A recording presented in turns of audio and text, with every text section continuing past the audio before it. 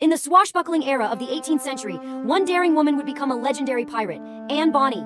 Anne Bonny was an Irish-American pirate who operated in the Caribbean during the 18th century. She is one of the few female pirates in recorded history.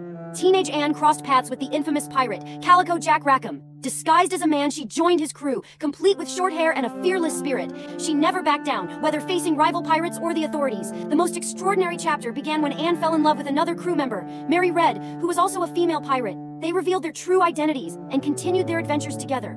In a fateful battle, their ship was captured. Anne, Mary, and Calico Jack faced arrest and execution. But Anne had one last surprise. She was pregnant. Her life was temporarily spared, and she gave birth while in custody. After she was arrested for piracy in 1720, her exploits at sea became the stuff of legend.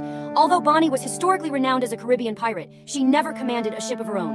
Anne Bonny's time and place of death remain unknown, and she was one of the most famous female pirates of all time. Subscribe for more daring historical tales. Thanks for watching.